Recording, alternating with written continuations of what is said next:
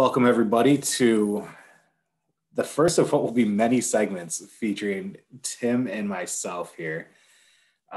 Tim and I are going to take a journey, like many nerds have, through every MCU film, discussing them and sharing our thoughts, but we're also going to rank them in the end.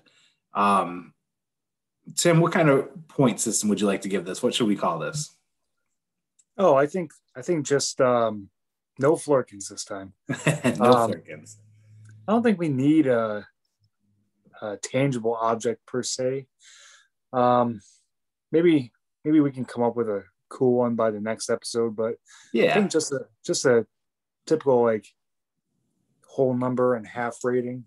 So we'll have a rating out of 10, and we will see who rises to the top, and then maybe debate at the end. I think that sounds good. Just kind of see who has the merit in the end when it comes to these Marvel movies. Yeah. And we're going 3 movies at a time because it is quite a bit to watch each week. But on top of that, I mean, they're quite lengthy discussions, and we want to give each film the time that they need. So we started in order of release, not necessarily order of chronological order of watching. So naturally, we started with Iron Man, and now Tim. Yes, sir. I'm curious. Thoughts on Iron Man? The thing that kicked it all off. I think it was rather fine. It was a really, really great way to kick off the MCU. And I have to say, think about it after I saw the movie. You have to kind of you kind of have to hand its success in part to the shitty like Sony films before, like Daredevil, Fantastic Four, and because you had never seen characters like this before, and I think they sacrificed themselves as shitty movies to like kind of pave way for Iron Man to, make his move into the mainstream. So I really respect that. Yeah, one of the two. But I think Jon Favreau, I think this was his directorial debut, if I'm not mistaken. If not, it was one of them. I know that there was a bursting of Jon Favreau on the scene around this time. Yeah, it was really, really awesome. So like I said, I have notes, and I guess I'll just go down them. The biggest point is I am so glad they replaced Terrence Howard. We'll talk about this more when we get to Iron Man 2, but it took me a while to adjust to Don Cheadle, but I cannot picture Terrence Howard playing War Machine if he had continued to do it. I'm with you there. And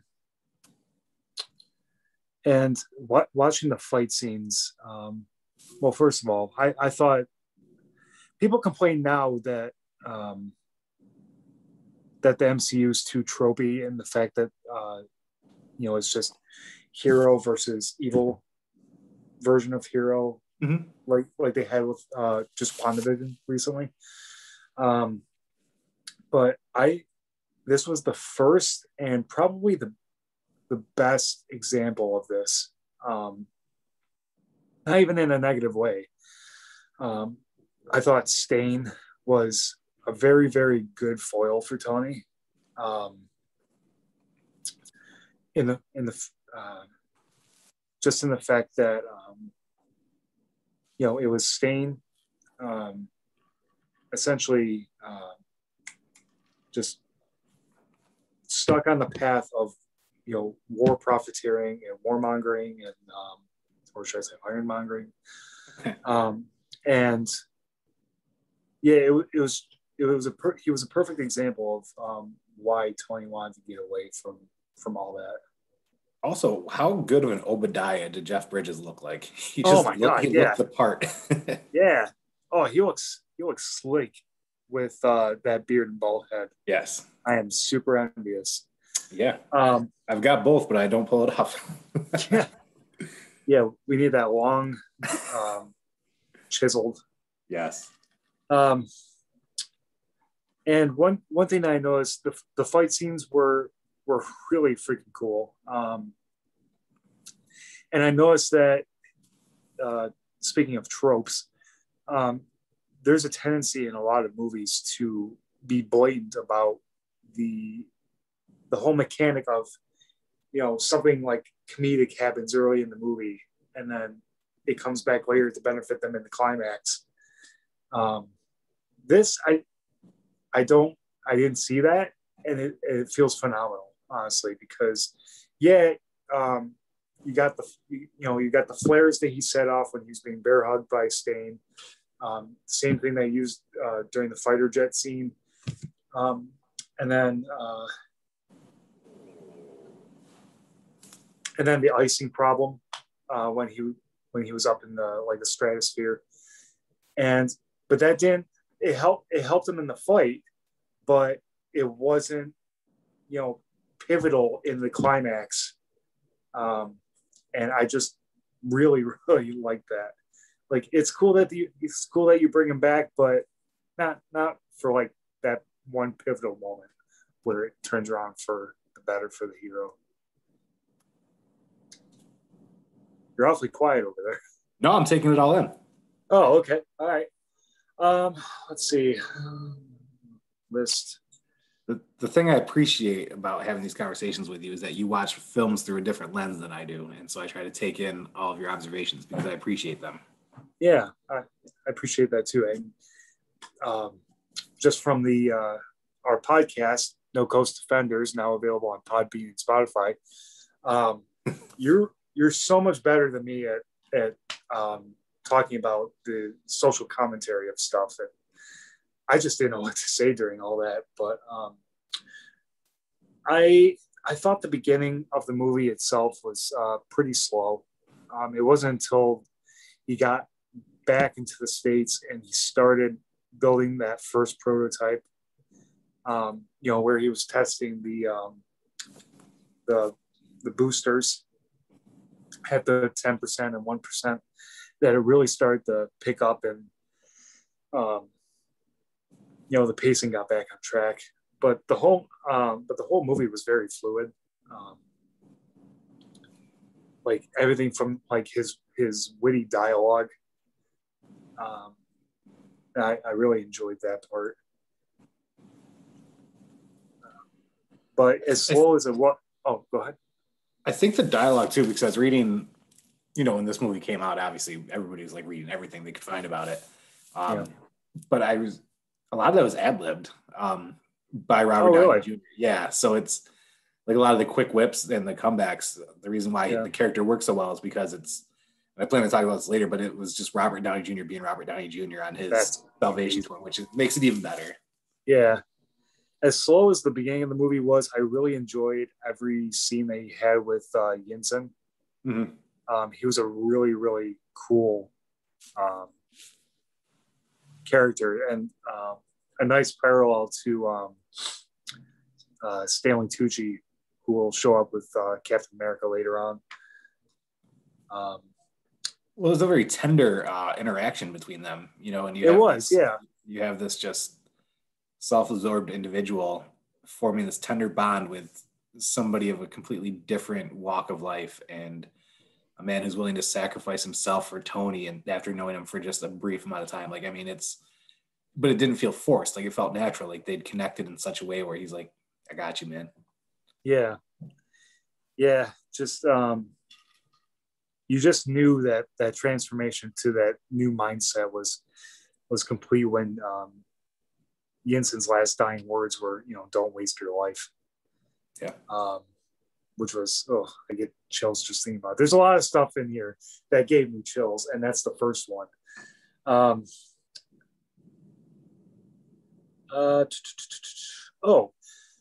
And watching this, there's a pretty famous YouTube video out there now that talks about how Marvel music isn't memorable, and they use this movie as like the prime example. I really could not give two shits about it being memorable. That's just one of many aspects a movie can use to be memorable, like a la Star Wars, although Star Wars got a lot of it correct. But I think in this case, it just fits the tone of the scene so well. That's all that really matters. Is if it fits the movie at the present time, it doesn't matter. Well, I mean, are we watching music films or are we watching comic book films? I mean, exactly. At what point is music all that relevant in the comic books? So yeah. Plus, I mean, they need to listen to Guardians on repeat for hours on end. And tell me about it. I think the last. I don't know if you knew this or anyone at home. One of the guys in the control room during that fighter jet scene actually ended up going to DC and played Coleman Ross in The Dark Knight. He's the guy that was trying to blackmail Bruce Wayne. Oh, yeah. Yeah. Did not know that. Yeah. Yeah. Just a quick little tidbit. Well, that's pretty cool. Yeah, the last point I really have about the movie is, everyone loved when he first spoke in the suit. It had that like really like smooth, deep voice. I feel like they got downgraded a bit in the later films. It just sounded like he was like on speakerphone. Yeah. And I wish they would have kept that. Although even in this movie, it was a little inconsistent. But it was awesome nonetheless. And that's really about it for me on Iron Man. So what would your ranking be? It's a really good watch. It's not going to be as high as you'd expect. I give it a solid 7.5 out of 10. 7.5. All right. So that's kind of the marker for now. Iron Man's at a 7.5, and we'll kind of see where everything else falls. Yeah. Full disclosure, I was not looking forward to rewatching it. I think I've seen it maybe 10 times since the theaters, and I think I saw it 10 times in the theater. So it's just one of those that I've seen quite a bit. I can't believe it came out in 2008, by the way. I know. It's just what a journey. 13 years ago? Jesus. Yes. I will say I love the development of Tony in this film, but I also enjoy that, he's Iron Man now, but the journey's not complete. That kind of, he's going to constantly have to himself, and you see it not just with the heart, but with the personality. And that I'm Iron Man part, that swagger is still there. So he's still not quite humble. As we see him eventually become. Through it all, he does become a kind of humble dude in his own right. That's especially just by Iron Man 3, he's incredibly humble. And by knowing what we know now and by seeing Don Cheadle, I'm so glad Terrence Howard was. There's something that just feels unnatural in that film, and it's because there's zero chemistry between him and anybody on that set. Yeah, he's very stale, almost monotone. Yeah, I've liked him in some things. I just, what an upgrade Don Cheadle was in every way. Oh yeah. He brings the sass that the character definitely needed. I think having a not super powered villain to start the whole thing off was pretty cool. Yeah. Looking back on it now, because it does get a little stale having this every day the sky is falling, as opposed to just who knew the guy you're working with could be the asshole you got to mess with. Right. And so I actually appreciate that about this film.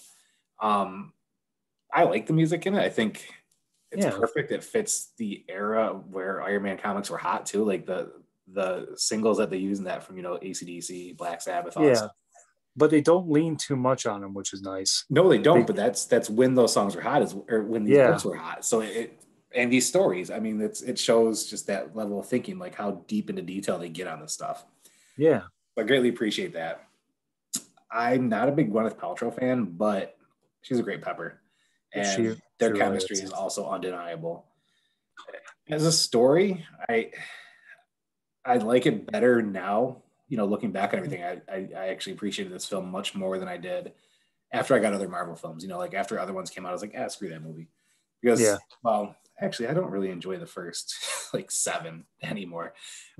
But each one that came out after those few, I was kind of like, oh, Iron Man, screw that movie. But rewatching it now, I think it might be one of my favorites, actually. Yeah. Simply because of just how pared down it was compared to what we have. I didn't like a lot of the big ones. I really did not like the Avengers. Yeah. The Infinity Wars weren't really for me at the end of the day. The character development drove this movie. It really did. And yeah. I know that as they got more big budget and more widespread releases, they got away from the character stuff and more to this kind of story stuff and what's going to lead to the next film, as opposed to let's really spend some time here and develop this. So yeah. I appreciate that about it. And to be honest, though, my favorite scene of it is the end credit scene with Nick Fury. Oh yeah, just because it's even now I get chills. I'm like, oh shit, what's coming? And so just that wow factor is still there, meaning just it was that impactful at the time. So I don't want to repeat too much what you said, actually. I appreciate the same things. I really enjoy just the development of all of it. I think I'd have to, based on where I know I rank other films moving forward, I think I'd probably have to give it a 7. Yeah. Not bad, not the best, but it was actually a really good rewatch. I'm glad I did. Yeah. I was not looking forward to it by any means. So it was a pleasant surprise to be like, oh wow, I really do still enjoy this film. It holds up better than I thought. Yeah, I would have ranked it higher if it wasn't for, just that slow beginning. But goddamn, do I respect the hell of, where it led to, and just the meaning behind that release and the era that it kicked off. And boy, did it kick shit off in ways that we never thought. Like even, the Avengers Initiative. All right, cool, gotcha. Yeah, being a comic book guy, I know what it was. I just didn't realize it would trail off into so many ventures and lead to everything that's in store. Just wow, it's amazing. But it's also kind of how it was done in the comics, and so it's just that attention to detail from the MCU is just incredible from the start. And that moves us into a movie that I think we're going to have very conflicting opinions on, but I love your passion for some of it. Yeah. And that is The Incredible Hulk. Yeah. What'd you think about it? Why don't you go first? I will say the fight between Hulk and the Abomination, one of the better fight scenes we've had. That being said, I don't know. The casting wasn't it for me. It was funny. We just did was it Date, Marry, Chill? Is that what we did? Yeah. For these actors. And I don't know, man. It was a weird one for me because I had such high expectations for it. And it just let me down so much. Edward Norton, I love him as an actor. And I just thought he was a shitty Hulk. He acted it too much. I don't want my Hulk to be acted. I just want my Hulk, unless he's Professor Hulk, something like that. Yeah, right. It's like Edward Norton was too good of an actor for the film, and it showed. And yeah, I really just, other than, Ross, I wasn't a big fan of much of it. Mm-hmm. I thought the CGI got sloppy at certain times. The story was very convoluted. I did not enjoy the writing in that at all. It was better than Eric Bana's Hulk. Oh yeah. Well, that's not setting the bar too high. Yeah, if that means anything. Yeah. There's no feeling in it for me. It's one of those where I saw it in the theater and I was just very underwhelmed. And I felt like a buzzkill because everybody I saw it with were like, oh, it was amazing. I'm like, all right, cool. Best part of it was the end credit. So we'll move on from there. But I'm also there's only certain few Hulk issues I'm a fan of too. So like when it comes to the comics, he's not like one of those I was dying to see.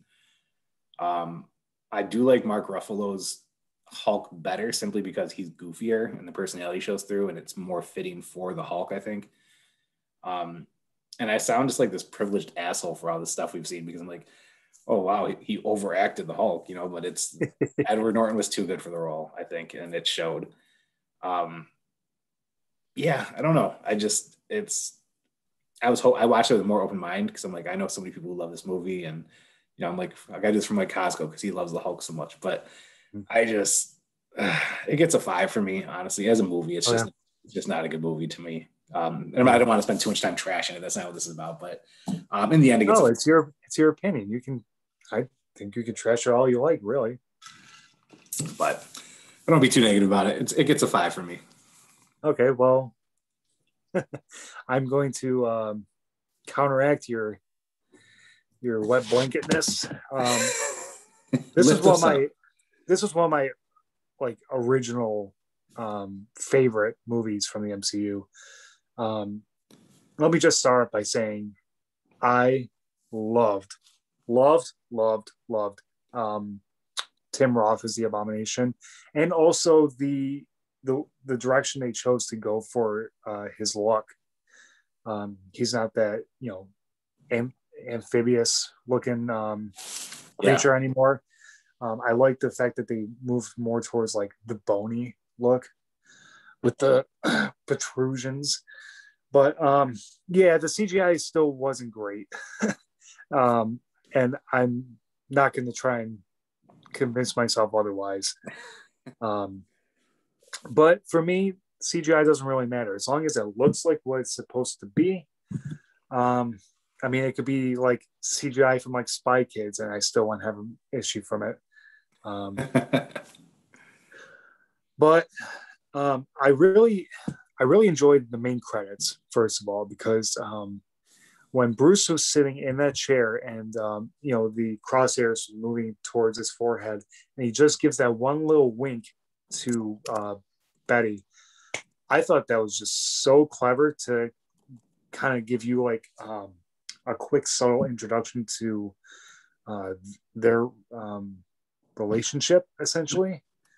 And I also liked how it showed, well, it set up those two and also set up Ross, like just right in the main credits, they were able to show that he's been like mercilessly tracking him down for months. So I thought like the stuff that they chose to show in the main credits was just perfect, and the perfect amount of setup that they needed for the movie. Edward Norton as Bruce, he is my favorite Bruce Banner. I do not like Mark Ruffalo. I feel like he's too goofy,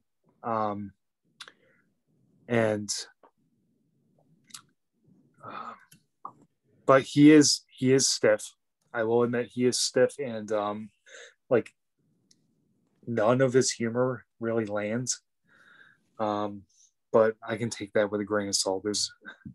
There's other stuff around between Tim Blake Nelson as Samuel Stearns, and then even Betty got a scene when they came to New York in a taxi, where there was a little bit of humor. But goddamn, I want them to bring her back. She was great. I loved Liv Tyler. Was one of my favorite parts of this movie. Before I was said, I can take her or leave her, but she's right up there with Thunderbolt Ross, and just great characters. And I thought he was great casting for that role. Oh yeah, that's why I'm the Stan.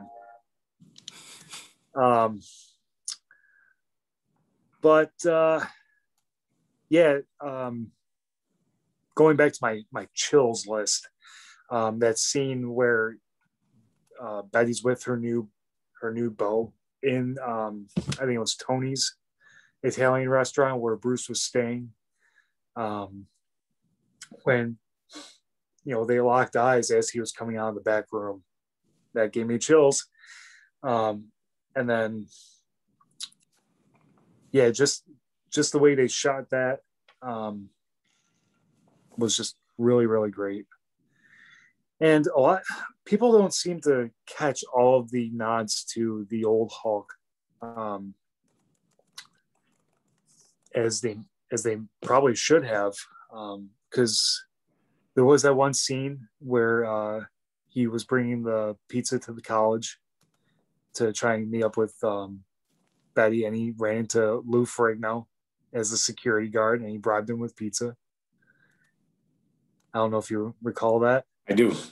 Yeah, but also when you see him back, changed back as a human, after he became the Hulk in the bottling plant in Brazil, they actually played the slow music as he's walking up the street before the scene with the market, and he buys like the stretchy pants. It was like, it was just like Easter egg after Easter egg after Easter egg. I'm all about it. Like an ode. Yeah, a nice homage, if you will. There were some cheesy parts, like how Ross was like scrambling the Humvees during the scene in the college square. You got the Humvees like bouncing off, all the hills and stuff, and that aspect was just like action for the sake of action. Yeah. But that was so cool. I wish with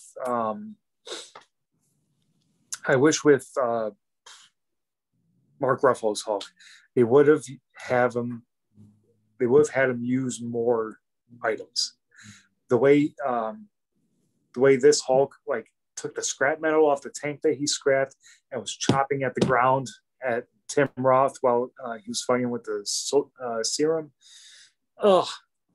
That's what the Hulk needs to be, I feel. And then like later on in the climax when he tore the car apart and used the two halves as boxing gloves. Oh, that was so great. Let's see what else. And as much as I love Tim Roth and William Hurt in this movie, one of the things where it kind of gets held back is Leterrier, who's the director, Louis Leterrier. He probably unintentionally, very obviously blocked out the movies into the different acts, because after one fight scene, it cut back to Tim Roth going to Ross and being like, "I want more," and that happened again and again. And those are just, I really want to like those scenes, but those just do nothing for me but show me that, okay, one act has ended, the new one is starting, and it's very unfortunate. It's a little clunky in that aspect. I wish it was a little bit more fluid, but Tim Roth, man, he was so dope. I really hope they bring him back for She-Hulk. And the fight scene was great. That was one of my top fight scenes, I think, in the MCU, to be honest.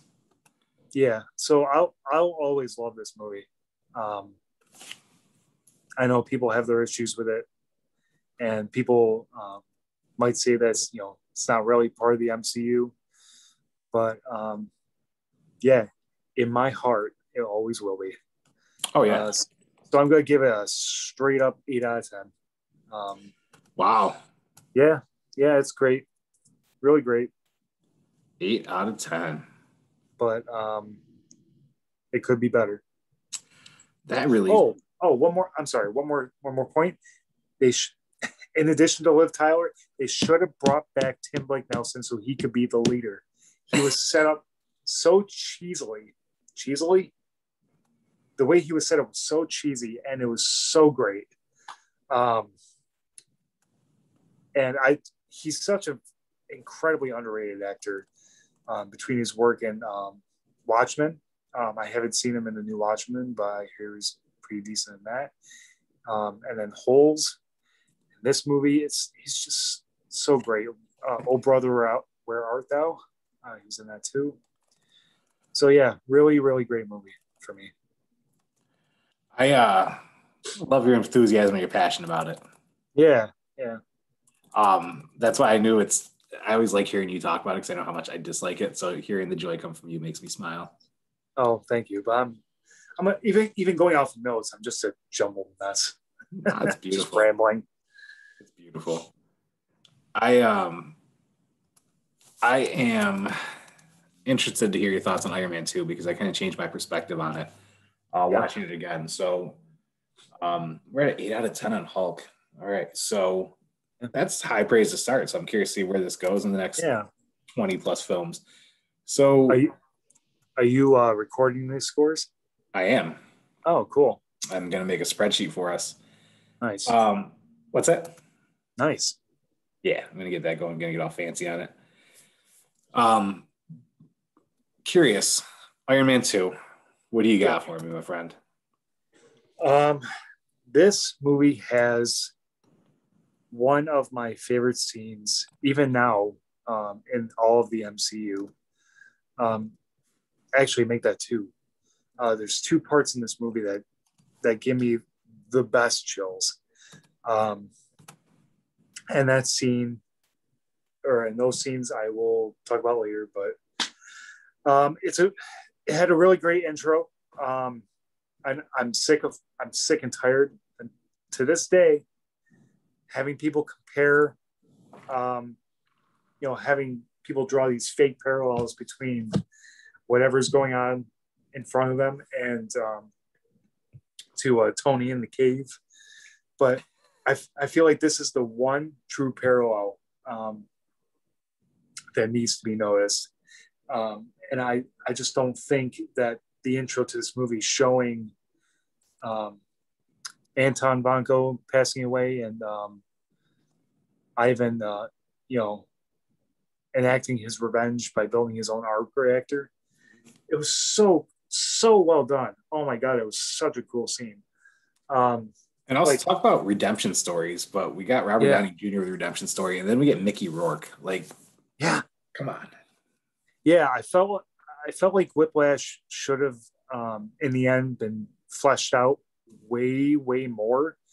Because let's be honest, in both fight scenes he was in, he got taken out within 2 minutes, maybe even a minute. Yeah, each time, and it was just very unfortunate. But that was a bit of a waste. Yeah. Oh, when they had that operatic chorus going, when he was dripping the fluid on the tubes, and you saw it traveling through the tube, and then it lit up, and then you just heard that final hammer where it showed Iron Man 2. Mm-hmm. God, that is like the special. Yeah, that is like quintessential MCU for me. And just like how I said that Stain was a great parallel for Tony, Justin Hammer is not only one of my favorite characters in all of the MCU, and I hope he ends up coming back. But such a dick. He's so good at being a dick. Sam Rockwell. Yeah, he really is. So good at being a dick. Sam Rockwell is just amazing. If you haven't seen Jojo Rabbit, I love it. Taika. That's another Taika movie. Yeah. Yeah. He was great as Justin Hammer. Like I will watch this entire movie just to see his little jig on stage at the Stark Expo. And between that and the scene where he's going through all the weapons and he brings out the ex-wife, it's just so great. I think there's a lot of subtleties that were lost on the audience in this film. Yeah, his chemistry was great with Tony Stark, but also with Mickey Rourke as well. Yeah, that's really great. Just seeing him get intermittently more and more frustrated with the language barrier, all his demands and stuff like that. The bird.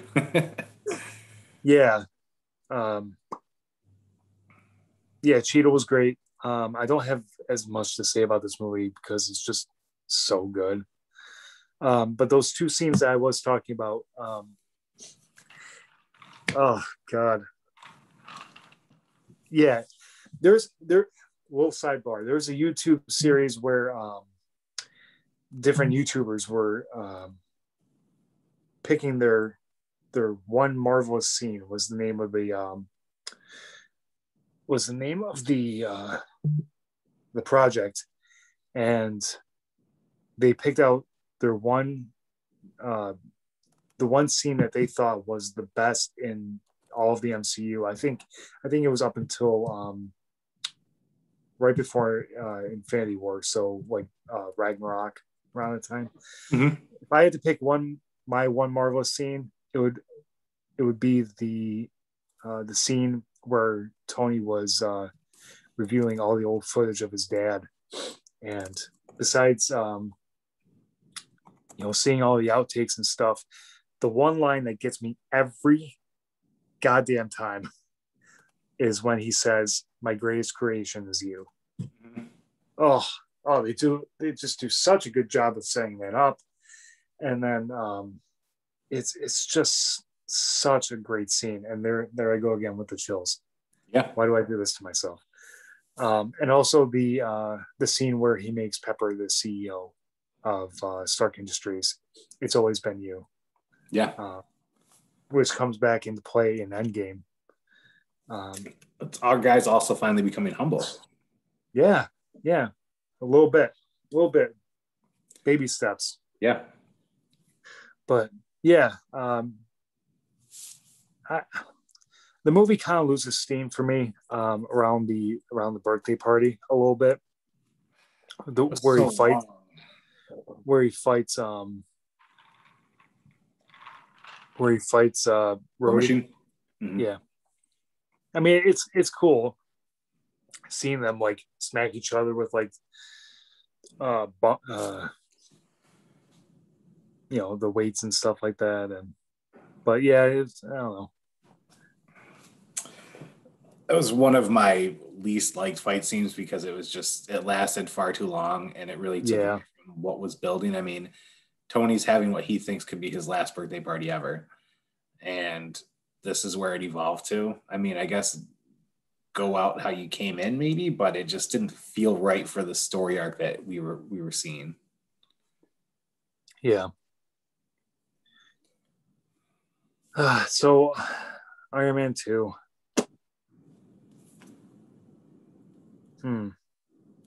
I actually didn't preemptively give this one a rating.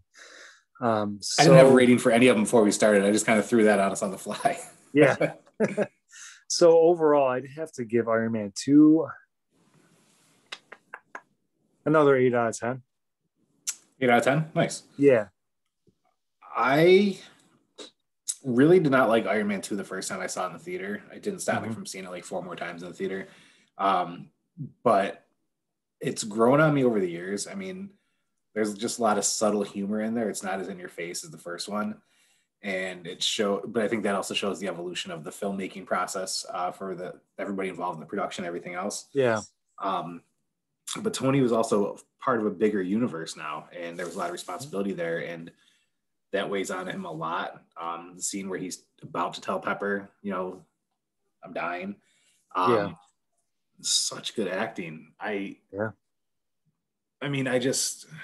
There's lots of love in this film. That fight scene is not one of them. I don't think it takes away from the film for me, but it definitely stalled the story. I could have done without it. Yeah. Tony coming to grips with the fact that my dad's not the hero I thought he was. And, he's already realized these weapons are dangerous. So it's away from that. It's more of, like he can sympathize with the person coming at him because it's like, holy shit, my dad did that to your dad kind of thing. So there's so many layers to this outside of just this superhero. There are just so many emotional layers, personal layers, growth layers. I don't think I should say the word layers again for 10 years now, but I just love that. And I like going back and watching it because everything is just so overblown in a lot of these more recent films. And this is very, fight scene aside, a very stripped down film of humanizing this character. Yeah. And coming to grips with potentially dying here, because the palladium's not working, and the guy coming for him knows that about him. And that scene on the track will forever be one of my favorite scenes too. Oh Just yeah, tearing the car door off. I mean, holy shit. tearing the car door off, just seeing him power up the whips and having his like shirt burn off of him. Oh, Can we talk about Mickey Rourke's grins in this movie? Like just how gripping and chilling they are. Like that yeah, smile, that laugh. Holy shit. yeah. Because I can't remember. I think The Wrestler came out before this movie, right? 2009. Was it? The rest Yeah. was, yeah. Yeah. And I mean, that was kind of his redemption story. And then this was his, like, just fully back. I'm like, holy shit. This is, Yeah. I mean, you talk about perfect casting. I can't see it any other way. And even his humor in the movie was spot on. Oh, yeah. I think the writing in this movie doesn't get the credit it deserves. I think it's some of the best writing we've seen in the films, actually. And on my rewatch, I was just, Sam Rockwell plays that role so much. I hate him so much in this film because he's such a dick, but it's because he's so good at being a dick. He really is. And it's also funny to see him, and I'm sure he'll be back. We got the hammer weapons, so I'm sure he'll be back. Yeah. You don't just let somebody like this away. So yeah, he'll probably be back in Armor Wars. Right. Absolutely. And I was that was the only note I took is, wow, are we going to see him on Disney Plus? I actually really love this film, and I didn't at first, so it gets an 8 for me as well. The writing alone, the story, there was a lot to love about it. Yeah, and that's not even mentioning the fact that we forgot that this was the debut of Black Widow. Right, and I mean her entrance when she flips Happy in the ring. I mean that's just that's awesome. It's interesting to see like how charismatic Black Widow was to start and just how dark she got as the films went on. Yeah, she was just this young, fresh, like let's do this character, and just there's so much on her shoulders towards the end of these other films. So seeing that in its origin, I mean Nick Fury, Samuel L. Jackson just bursting on the scene here. Happy Hogan is such a delight in every scene he's in all these movies. I love him in Spider-Man, but I mean his lines in this film, his dedication to Tony. His dedication is just as much. It's just as high as his sass, right back towards Tony. Yeah, I mean he was my favorite character in the film, and Don Cheadle coming in as Rhodey. The chemistry is just. I mean he's a great actor to begin with, but the chemistry is just there right off the bat. For every scene he's in, it worked. It worked so much better than the first Iron Man, simply for that chemistry reason alone. I think it was tough. I think it was tough because the only thing that I had seen Don Cheadle in before this movie was a movie called Reign Over Me. Great movie. That was Adam Sandler, right? There was an Adam Sandler movie, and in his best non-comedic role since until like Uncut Gems. Great movie, sidebar. But yeah, it was a little jarring to see him in this movie, but yeah, it really, really grew on me. Oh yeah. I did not expect to give this movie an 8. I didn't have a ranking score when I was watching this movie, but I thoroughly enjoyed this film, and I'm glad I did the rewatch. And I think in watching, I couldn't think of many more recent ones within the last 7 or 8 that I liked better than this film. So I'm curious to see where they stack up. I really enjoyed that we started with these 3 because they're also different in their own ways.